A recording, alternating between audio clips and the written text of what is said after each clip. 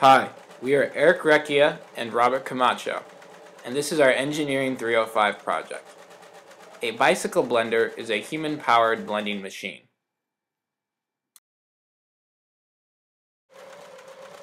Pedaling the bicycle causes the flywheel to rotate. A friction drive connects to the flywheel and transfers the rotational energy of the flywheel to the blender, causing it to spin. The friction drive is made of a skateboard wheel, a bicycle hub, and a blender coupling.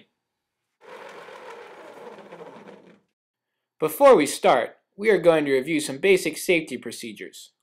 First, make sure the blender is securely in place before starting. Next, we'll adjust our seat. Adjust your seat to a comfortable height by removing the pin, raising the seat or lowering it, and then securely replacing the pin. Once it is adjusted, make sure your seat is in a secure position. Be sure to only operate the blender when the top is on and secure. Finally, never put your hand or fingers near the flywheel or drivetrain when the blender is in use. This hose clamp here controls how close the drivetrain is to the flywheel. If the skateboard wheel is not rotating, use a slotted screwdriver to tighten the hose clamp. If, however, it is too difficult to rotate the flywheel, use your screwdriver to loosen the hose clamp instead.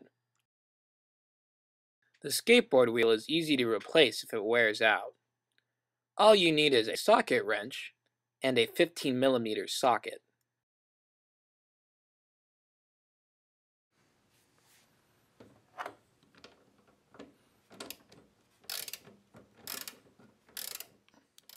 Now it's time to make a smoothie. First, we need our ingredients: ice, a liquid, usually juice, milk, or a milk substitute, and, of course, your favorite flavor fixins, such as fruits, vegetables, yogurt, or even peanut butter. Don't forget that you can also use your blender to make awesome soups and sauces. Now that we've added all of our ingredients, it's time to get on the bike and ride.